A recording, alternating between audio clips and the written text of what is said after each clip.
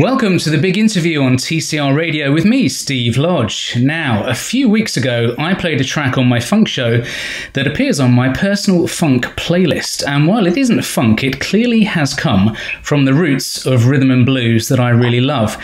The track was so popular and that even the artist herself got in touch to humbly say thank you for playing her music. Well, we got chatting and she agreed to come on the radio here at TCR with us and talk about her music.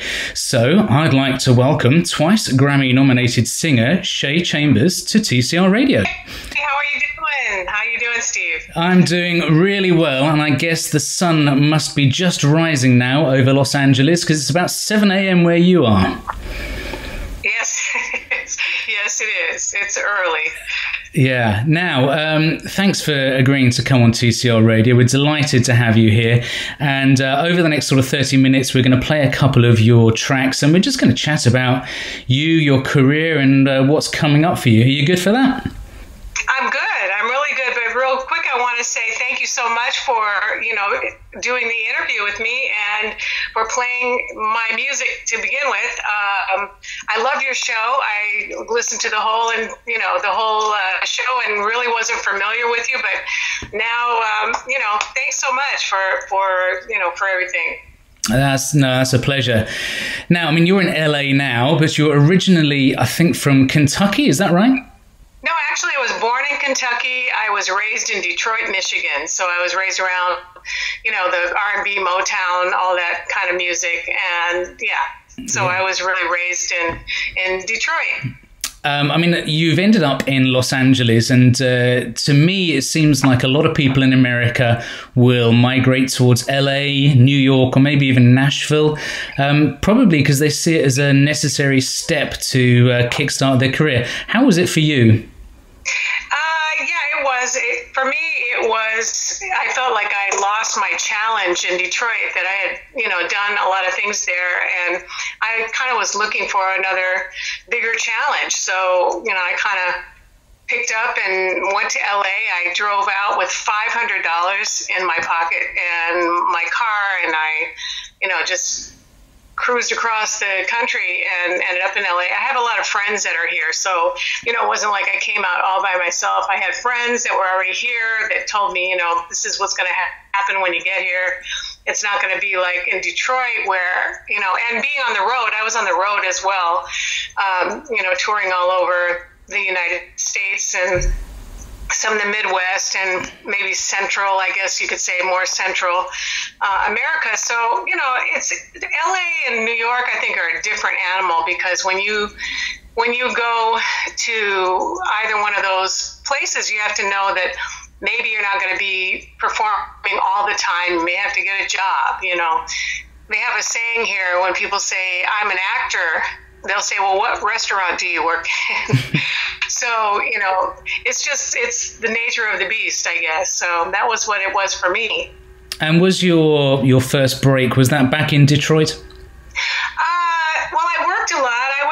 I worked in clubs. I started at 18, and I was a dancer for years before that, all through high school, junior high, and I was in a couple of little dance companies. They were local dance companies, but I did a lot of dance first, and then I started doing musicals and in high school, and then I wanted to go to Juilliard in New York, but that didn't work out. So I ended up on the road, and there were a lot of touring bands back at that time, and so I did that for a while, and bit by the bug. So my first break was actually when I came here. My real, actual break was when I sang Endless Love. So I sang Endless Love in the film Endless Love and worked with Lionel Richie and a few other people at that point. I was working with Barry White, who was producing me at the time, and just a few other people. I worked with a great producer back then, was Leon Ware, and he produced Marvin Gaye. So, I was around a lot of really great people. But when I came here, I decided I was going to work for record labels, whatever, if I had to work a day job. So I ended up working at Capitol Records for a while. And then I went from there to a recording studio that I was a receptionist for, called MCA Whitney, and it was in Glendale, California, which is really Los Angeles. But that's where I met, Barry White and just a number of people that were coming in and out of that studio. So I met my manager there, and the arranger that sort of put me under his wing. And so I did a lot of things from just doing that. I wanted to be, around it. So I said, well, if I have to work a day job, I'm going to be around music people. So that was what it, was for me. And I mean, the names that you're dropping in there are, just extraordinary names, aren't they? And is that the sort of thing that inspires you to achieve more? Did you feel maybe you lost your own creativity, or did you learn a lot from those guys? No, I really learned a lot. I was sometimes like a deer in the headlights, even though I tried to act like I wasn't. But no, I loved being around it. I got to see Aretha Franklin record live in the studio, because she was one of my idols growing up. And so I actually asked Chuck Jackson, who was the producer, one of the producers on her record at the time, I said, can I just sit in the control room, if that's okay. I just want to be around, and her and see, what she does and, what's really going on with the real big, heavyweights. And so I got to do that. And I have a lot of friends who are, pretty successful. And so, just being around it was great for me. That's how I really started out. I mean, Aretha Franklin never came to the UK because I know she was afraid to fly in. Have you played in the UK? I have not. I've been in South America, tip of South America. I've been in Asia, so I played in Japan. And no, I have not been to Europe. I wish I could say that I had been, but I have not. I'm pretty sure your time will come. I hope so. That's good. I do hope so. Shay, let's play some music. And this is one of your tracks, which has been suggested by your other half, Jerry, okay. Mainly because it's one of his mother's favourites. Now, she's a woman with some music pedigree of her own, isn't she? Oh, yeah. She's incredible. She does more of a jazz style and a lot of standards, but in, her style of music, she is on top. And she's been named the First Lady of Song in Toledo, Ohio. So, she's incredible. Well, let's give her a name check. Oh, she's Jean Holden. Okay, so Jean Holden. So hey, maybe Jean's listening. So let's play this track, and it's "She Can Have You Back" by Shea Chambers. All right. She can have you back. She can have you back. She can have you back. I got to know you better and saw your darker side. Your moods can drive me crazy, like Jekyll and Hyde. I'm tired of broken promises and playing all your games. Last night when we were making love, you said your ex's name. Now she's knocking at the door. She's come to get a man. But why she wants you back, I'll never understand. She can have you back. She can have you back. She can have your lies and your open nights. I'll even help you pack. She can have you back. She can have you back. She can have the fights and the lonely nights. You're nothing but a better boy. She can have you.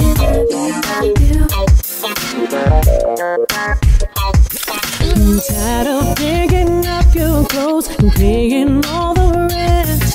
And every time you take me out, you never have a cent. Now I know hooking up with you is such a big mistake. Your love's just a one-way street. You never give, you only take. While your ex is on the phone, and having such a fit. You can run to her, 'cause I don't give a she can have you back. She can have you back. She can have your lies and your Roman nights. I'll even help you pack. She can have you back. She can have you back. She can have the fights and the lonely nights. Doesn't matter, better boy.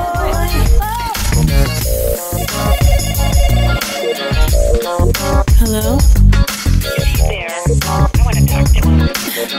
He's all yours. Oh, she's calling you again and having such a fit. Go and run to her, 'cause I don't give a she can have you back. She can have you back. She can have your lies and your Roman nights. I'll even help you pack. She can have you back. She can have you back. She can have the fights and the lonely nights. She can have you back. She can have you back. She can have you back. She can have your lies and your Roman nights. That was She Can Have You Back by Shea Chambers, and Shea is with me on the line. We spoke before that last track about Jerry's mum, Toledo's first lady of song, and female empowerment is something that's incredibly important to you, isn't it? Oh, definitely. Most definitely. I really feel like, women have sort of been coming up, with some of the people like Taylor Swift and these younger performers, Demi Lovato, who she's incredible and has gone through some things on her own. And, a lot of it is because of the insecurities that women have been sort of swept under the rug. And I feel like sometimes even in my own career, in my own way, I was never taken seriously at times, and sometimes people take you so seriously that they want to control you. So yeah, I think women are stepping up, and I think that it's being a lot more accepted. I think the world is really changing, don't you? Yeah, I do. I mean, yeah, the Me Too campaign got an awful lot of traction, didn't it? Bringing down Harvey Weinstein, even Jeffrey Epstein, he's been tied closely to UK's high society, and so you really see things changing. I do. I think that it's giving women a lot more of a voice. Because, years ago, if somebody came forward and said, hey, I was molested or raped by this person who was very powerful, like Harvey Weinstein, let's say, for instance, and they weren't taken seriously. And then, some of the questions that, are asked, well, what did you do to make him do that? So, and the answer is probably nothing. I was just being nice, or, and so I think that women are being taken a lot more seriously these days. And I just think in all cases with different backgrounds and genders, and there's so much change in the world, and I think that a lot of the reasons why things don't change as quickly as we like them to change is out of fear that a woman's going to come along and become president in our country, which somehow makes people afraid, and I don't know why, but I think it's coming through differently now. Yeah. So, let's hope. Yeah, I mean, let's be fair here. You jumped in a car with $500 and set off to LA and created a career for yourself. And you acquired 2 Grammy nominations along the way as well, didn't you?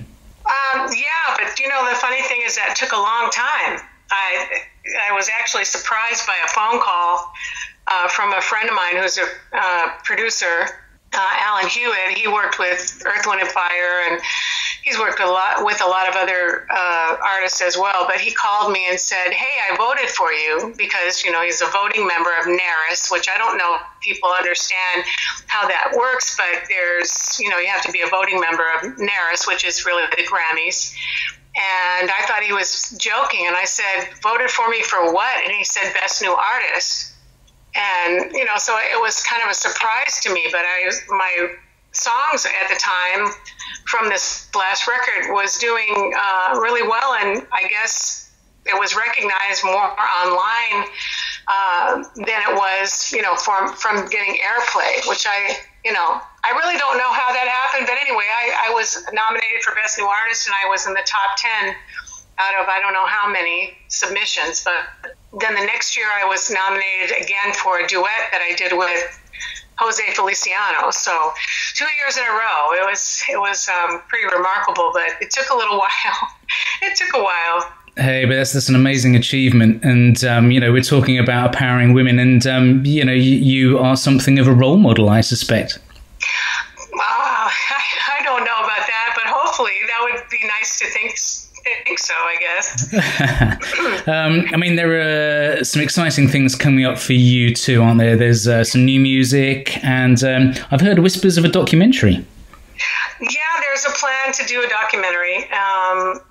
Everything got put on hold, and without saying, everything got put on hold, and there are still plans to move forward, but we're hoping soon. And yeah, we're going to try to do this documentary and talk about all the things that I've done in my life, things I've done here in LA. And I don't know if you happen to read that I did it was called a Pro Jam here every week for a few years. And it was, anybody and everybody that was popular at the time, I performed with. I was in the house band. It was called the China Club Pro Jam. And the founder of the Pro Jam just passed away last year, 2019.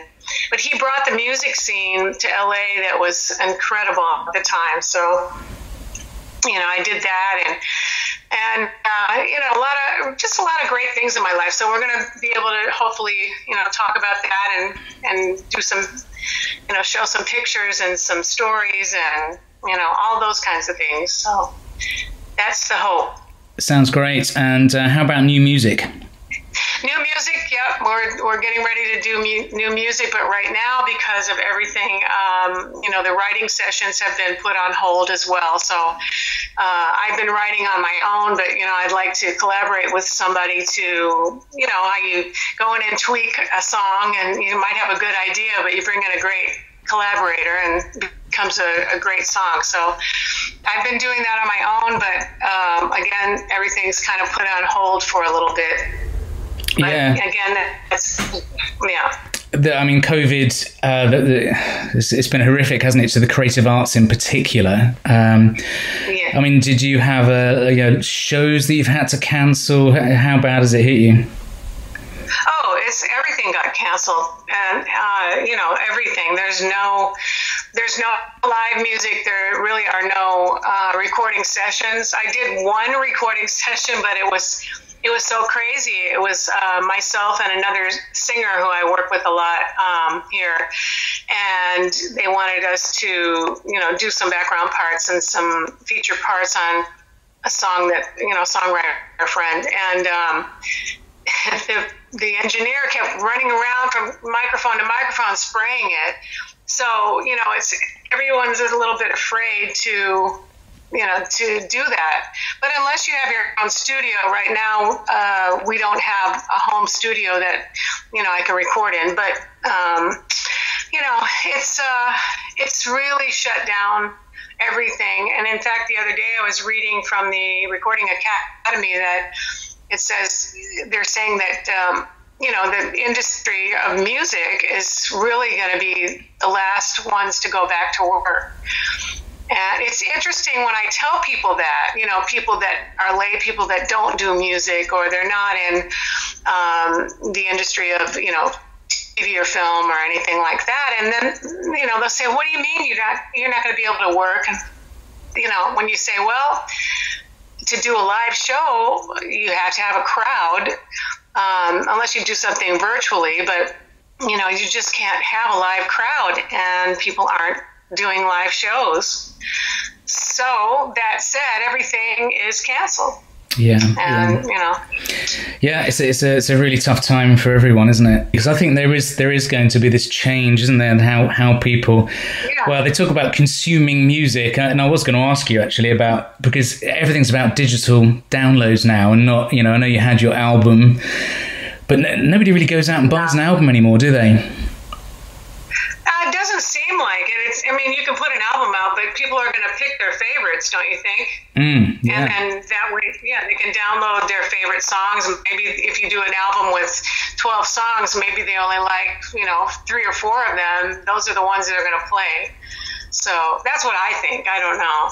So I'm not really sure. Yeah, well, we had Ed Sheeran over here with a recent album, and there were so many downloads of the album that each of the tracks filled the top 10 UK hit parade. Yeah, so he had he had number 1 to number 10. Wow. Well, that's good to know. It's like Taylor Swift did the same thing, where she put out an album and, right during this time, and she's promoting it. So, good for them to do that. And I want to learn how they did it, because we all have to reinvent ourselves. I think now with the way things are, that's the whole dilemma with music. Is I see many of my friends they're very sort of dismayed with everything that's happening. Don't know how to move forward, because we've been doing it for this one way for so long. Yeah. So, what do? You have to figure out, what do I do now? If you do a virtual thing, are you going to make money? How can you ask people, can you pay? Because I had a text message the other day from a bass player friend, and that I worked with a few times, and he said, I'm doing a show virtually online on wherever it was, and he was charging $10. So, where do you find that audience that's going to pay that $10 if it's not your musician friends, because they've worked with you or they've seen what you do? Maybe they won't go pay $10. I don't know. It's a new dilemma, I think, for some people who aren't Ed Sheeran or, Taylor Swift or Beyonce, who has a visual album now called Black is King. I don't know if you know about that. Yeah. Yeah, so, it's a whole new world of getting music out there now. So, well, look, let's play some music now, shall we? A song I've played on the Funk Show before, and it is a really classic track from you. Great funky beat to it. I Won't Give Up on Love by Shea Chambers.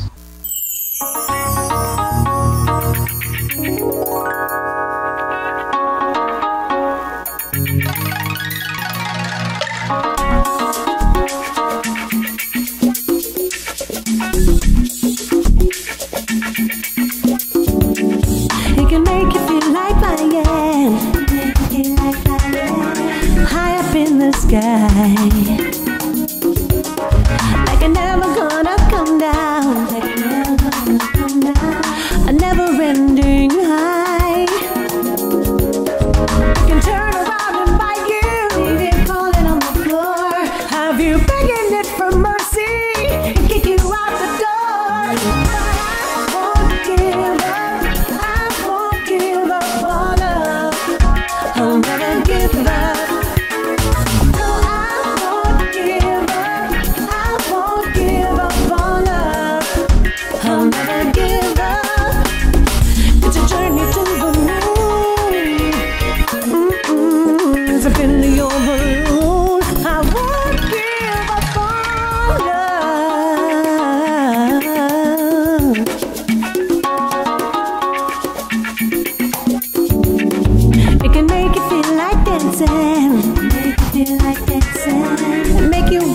Sing. It'll chase away the blues. It'll take away the sting.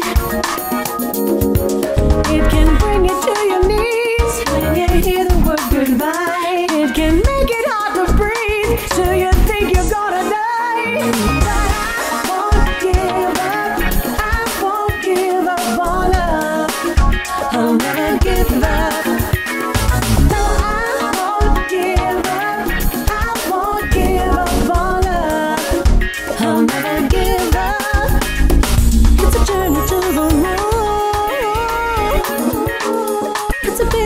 balloon, I would give up all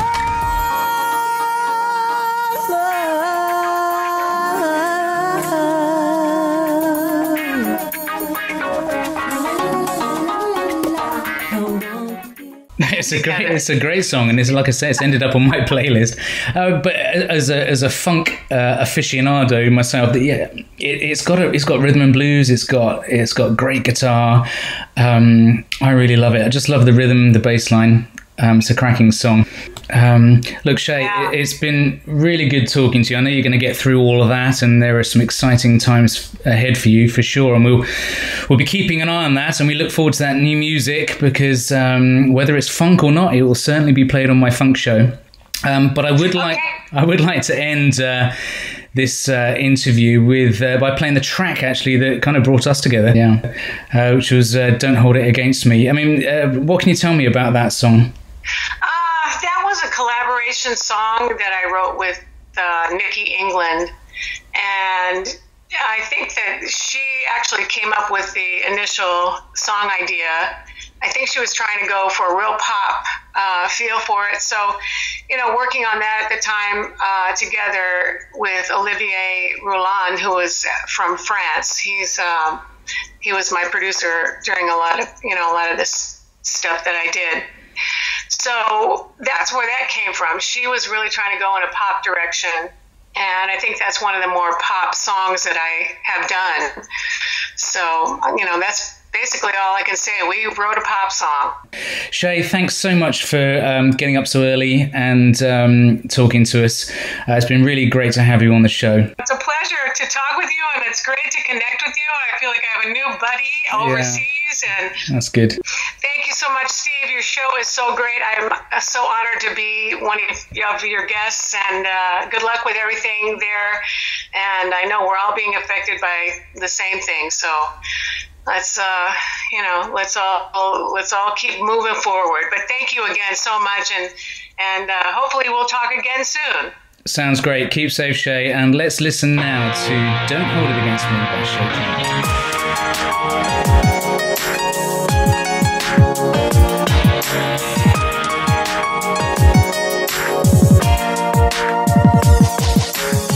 You wanna get lucky, lay down tonight. You wanna be touching under the moonlight. I wanna go slower and get to know ya. I need to know that we're in love. Don't hold it against me, baby. Don't hold it against me. I won't go all the way with you tonight. You're making it so hard, baby, so don't hold it against me. You know that the time just isn't right. Are you gonna get mad at me and walk out the door? Maybe find somebody new, 'cause I didn't give more. I want you to wait for me and not go so fast. Don't you want this love of ours to last? Don't hold it against me, baby. Don't hold it against me. I won't go all the way with you tonight. You're making it so hard, baby, so don't hold it against me. You know that the time just isn't right. Remember when we met, I told you that I couldn't go that far until I knew that there was something more than sex. But every time we kiss, it's getting so much harder to resist. But I need to know that we're in love. Don't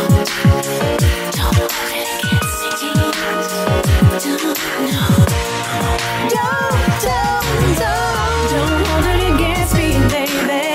Don't hold it against me. I won't go all the way with you tonight. You're making it so hard, baby, so don't hold it against me. time just isn't right. Don't hold it against me, baby. Don't hold it against me. Go all the way with you tonight. You're making it so hard, baby. So don't hold it against me. You know that the time just isn't.